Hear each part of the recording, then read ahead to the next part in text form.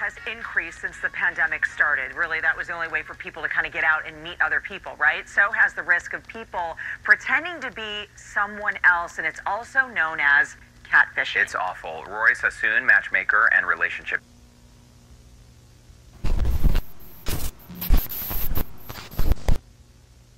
These were some of Grace Mullane's last moments, the night before her 22nd birthday.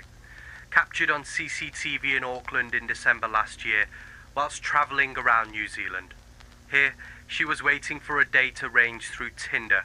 Just hours later, the 27-year-old man she met turned out to be her murderer. In court today, at the end of a 3-week trial, jurors took about 5 hours to convict.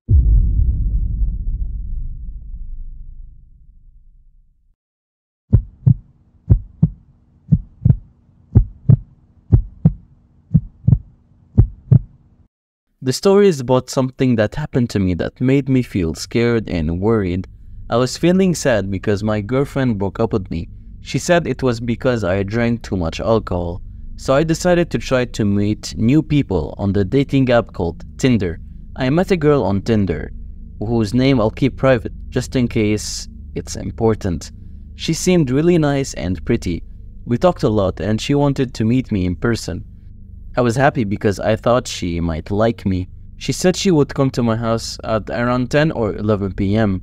I was a bit nervous, but I gave her my address anyway. Later that night, there was a knock on my door. When I opened it, I saw a man standing there. He had tattoos on his arms, and there were some other people with him. They came into my house and started taking things without asking.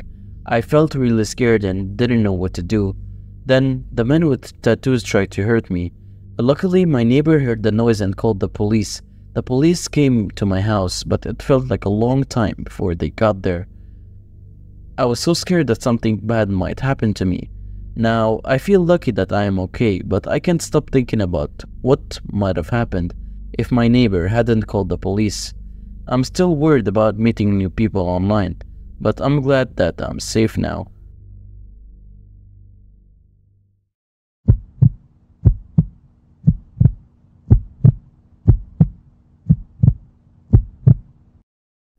So I'm currently in college and I decided to sign up for Tinder.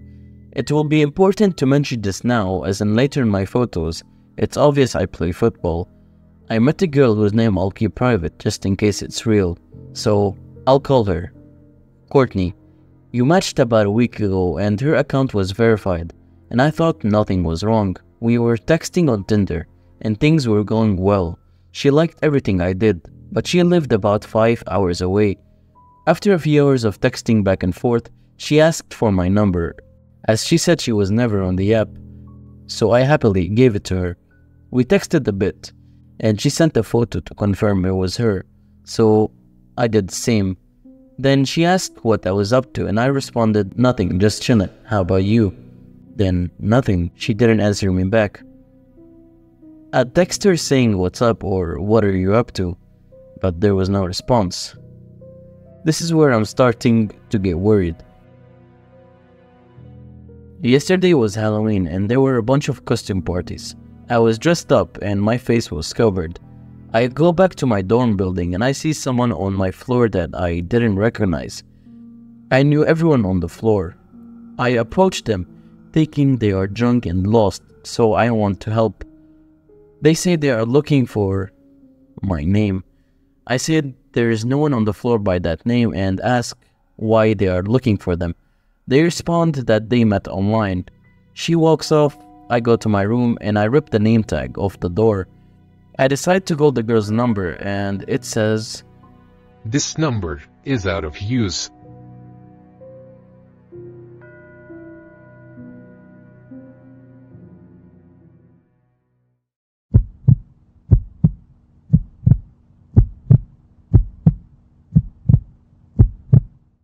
My friend shared a terrifying story with me yesterday, and it's honestly the scariest thing I've ever heard.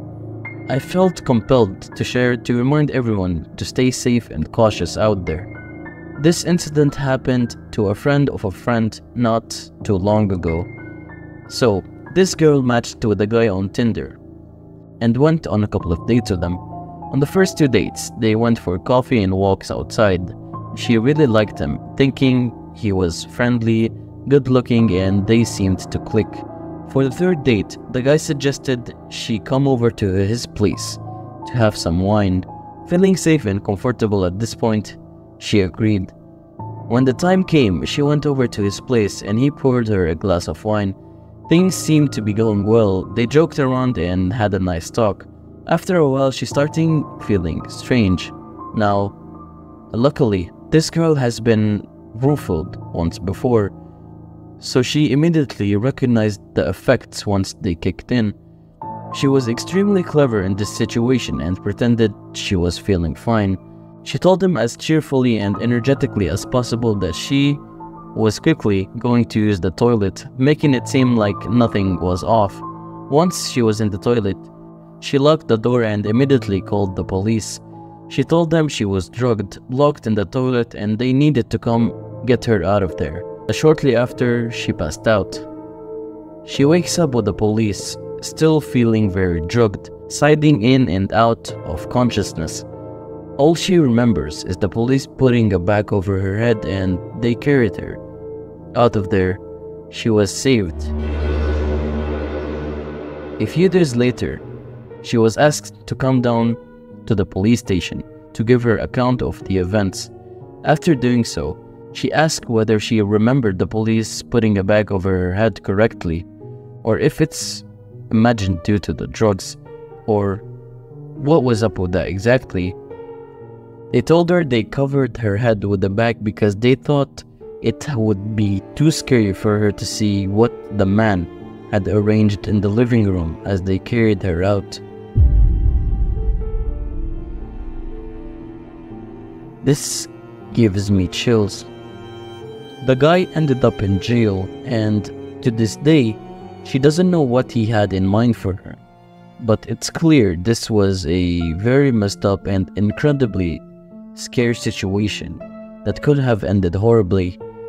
Please, please, please, always let someone know when you're planning on going on a Tinder date, even if you feel safe. Even if it's not your first date, always ask a friend to call and check up on you during and after to let someone know you're safe.